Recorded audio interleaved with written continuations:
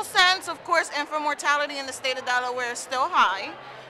But that does not mean progress isn't being made. I mean, progress is baby steps, and every day there's an initiative and supports being shared throughout the state to be able to impact, and it's trial and error. So every year we're coming up with new ideas and new efforts, and from what it looks like, they're even trying to find coverage for 12 months now for those women who are either pregnant or recently had a baby, which that's a huge step from, our usual length of postpartum time.